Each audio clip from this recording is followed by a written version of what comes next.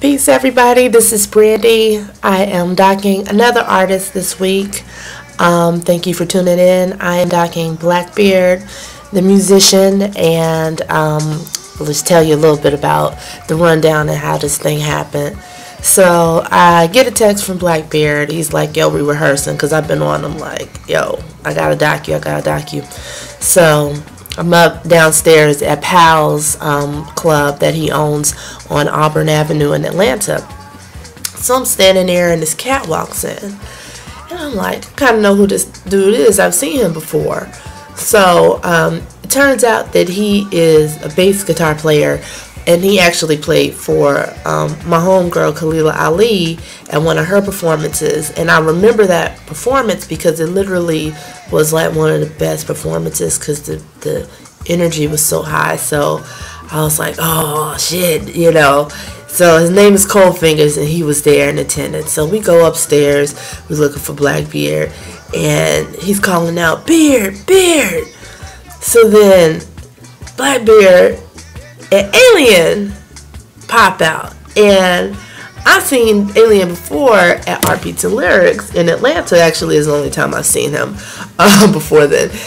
But it was just what he did at Art Beats and Lyrics was like some shit that nobody's ever seen. Like, people were spazzing out because of what he was doing because it was just so hot. So when I got there, it was like, oh, okay, I'm gonna document BlackBeard, and I was happy for that. But then it was like, and Cold Fingers and Alien too. So it was like a trifecta, or something dope for me. It was just like, I get to do this. So I was happy as shit, and it was just something that like set the night off right. So while this doc is definitely on BlackBeard, you might see a couple of images of Alien or Cold Fingers in here because they were there, and so I have to be true to the way the night was. The way I met BlackBeard was years ago in New York City, in Harlem. Me and my homegirl went to Harlem. We were just like walking around, trying to find the black that was left up there. So we went up there, and it was this like little Rasta reggae shop up in Harlem, and we met this dude, and we got to talking to him and everything, and some kind of way we figured out that he was from Atlanta or lived in Atlanta or had people in Atlanta or something.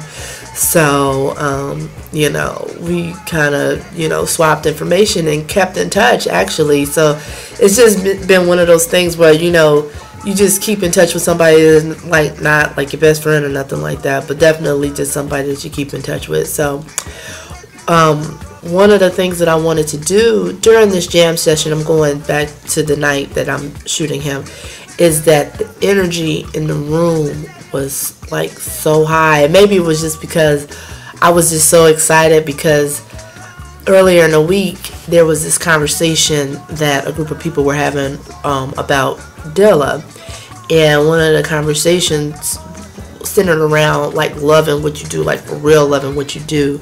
And me being in the room with those three cats, I was like, these cats love what they do. You can sense it in them. You can sense it in the face. Like Cold Fingers' face is like he was feeling it. It's not for anybody else that was there because it was only the four of us there. So it wasn't like, oh, I'm gonna get some bitches afterwards, or no, this is some shit that we like to do. We like to rock out. We like to jam out.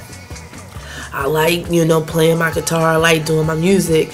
And one of the cool things that I witnessed during this rehearsal time that they had was that they all equally learned from each other as well. Like, not only the songs, but you can tell it was like a genuine interest. It wasn't like, it's all about me, I'm BlackBeard. It's all about me, I'm Cold Fingers. It's all about me, I'm Alien. It was like a collaborative thing. Like, they wanted to not only get what each other was doing, which I guess, yes, the purpose of a rehearsal, but it wasn't like lopsided where it was, just one person, throwing stuff out. And in that, I don't know how well they all know each other, but it was just seemed like this camaraderie started to happen just from the fact that they all love what they did.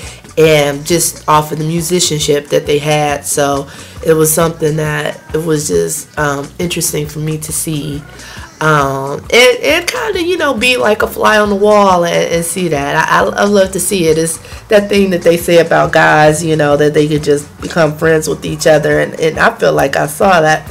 So definitely check out BlackBeard. His information is going to be on the next screen.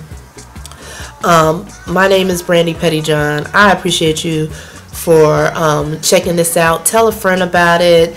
If you are an artist that you want to be docked, let me know. My information is on here. You can email me at brandisthephotographer@gmail.com. Check out BlackBeard and MySpace. He has a website. And I just love y'all. And see you next time. Our Beats and Lyrics is going to be in Baltimore. Peace.